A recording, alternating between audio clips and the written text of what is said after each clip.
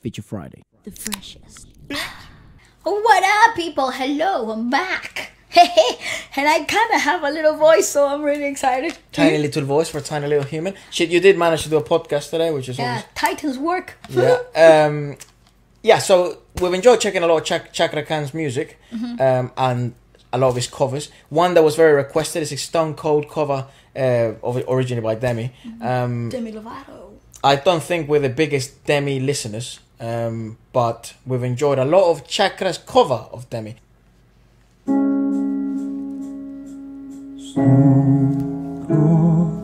Stone cold, you see me standing, but I'm dying on the stone cold. That's actually the part where it's one of the hardest. Maybe if I don't cry, I won't feel any. I actually have to be honest. The low, smoldering, like tension building side of Cakra's range is perhaps my favorite part of his singing. Not obviously his whole vocal range and his texture. It's so freaking delightful. It feels like something very expensive. It sounds indulging and super inviting too. But there's something mysterious about the lower smoldering beginning, the tension building. When he does this, like, he really understands what it takes to like ease you into something that's about to be wild, and you know you're in for a wild ride, but he really does, like, takes you by the hand really and eases you into the water. It's fantastic. This type of versions of songs that demand, you already know they demand a lot of the singer, create this brand new exciting feeling about the cover itself, at least for me, from a listening perspective. When you hear Demi, you know what you're gonna get, and she gives you a really girth, like a really grounded beginning to everything. Yeah. Demi's version is always grounded. It's passionate right from the beginning. But when you hear something like this, it's like you're reading a book, and this is the epilogue. Yeah. So it's kind of painting the picture as you go. I really like it. It wouldn't be the first time, and I don't think... It ignites a different type of, like, emotion when you hear it. And I don't think... I can certainly understand why a lot of people would choose this cover, over the original. Yeah, definitely. Sorry, do it again. I won't feel any stone cold.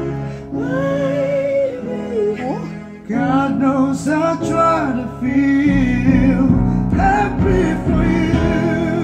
All that I am, and maybe if I can understand, I'll take the pain. Give me the truth. Me and my heart will make. Oh my God, he's so good. I love his voice, dude.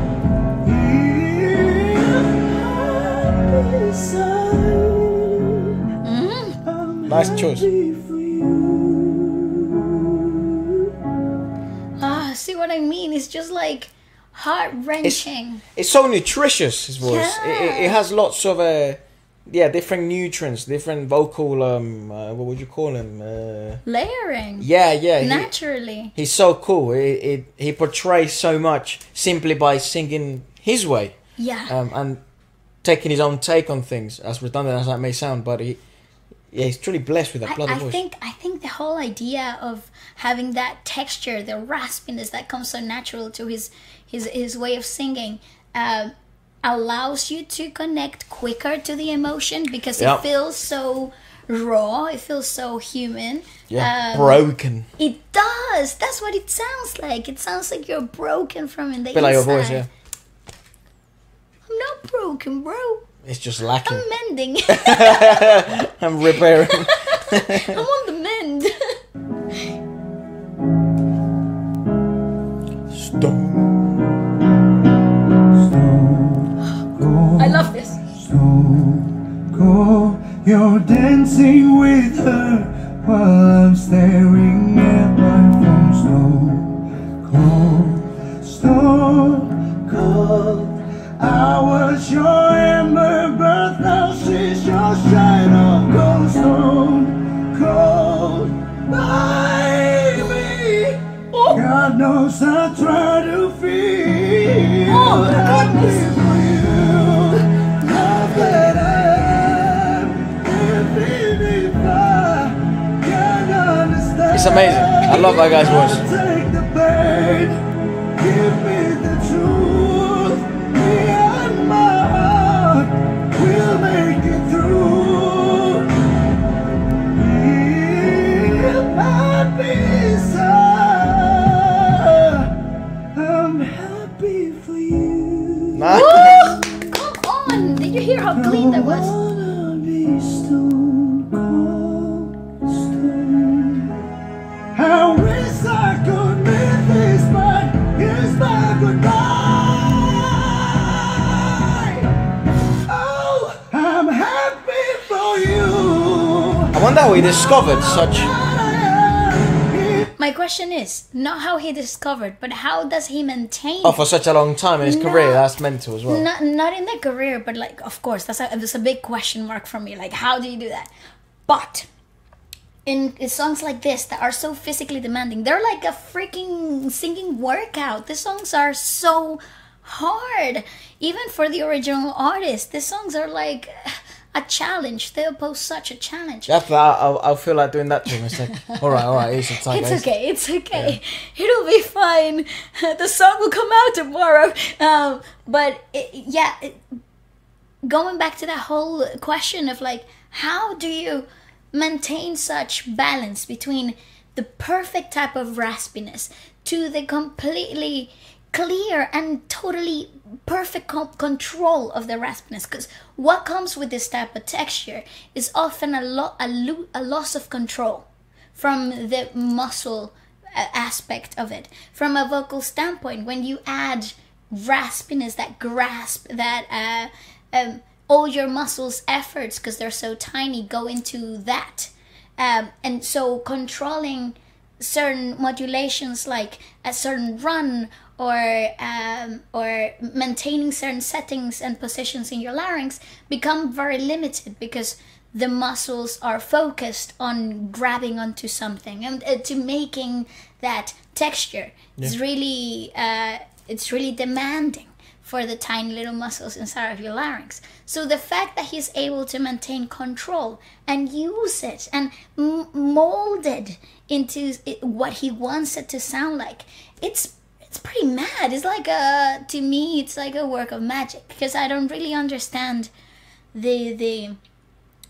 well, like, technically speaking, it's pretty laid out. It's pretty easy laid out, but saying it and then doing it is completely different, right? So I don't really understand how he does it, and it's fascinating to see. Yeah, I wonder what that discovery process was like of him also refining the skill. Oh, Certainly yeah. Lots of questions. I would think it would take a lot of hours of self-practice, like Yeah, for lot sure. of mistrials and mistakes. Yeah, I'm interested in that. I'd love, maybe if he's spoken about it somewhere, do let us know. Yeah, that's right. Oh, I'm happy for you. You hear that modulation? So defined. Do that again. That was so good. Oh, I'm happy for you. Now that I am, even if I can't understand. It's so good. If happy is hard, if happy is hard, I'm happy for you. Nice. You hear that clarity? Yeah, certainly lots of versatility. Bro, who broke your heart? That's a very interesting cover, actually. I like this version a lot, because I think also it's probably one of the first times we've seen Cakra portray such cleanliness in his falsettos and. It's like certain modulations that they full fold that were completely crystal clear. Yeah. Coming from that grab, from that rasp. Oh, I really like him. And Me too. again, his journey really intrigues me. His vocal journey, because it's come out certainly healthy enough for him to keep doing this shit, you know, for life. I don't understand. And certainly captivating enough that he can build a career, but also, he's maintained the health aspect of it. I'd love to hear your thoughts, guys, and perhaps what else we should check out next. Obviously, lovely having Bale back, as this is her channel. And also, I think it really provides so much. I have to say, I can learn and I can just listen as well. So I'm happy to be back. let us know what else you'd like us to check out next, and goodbye, guys.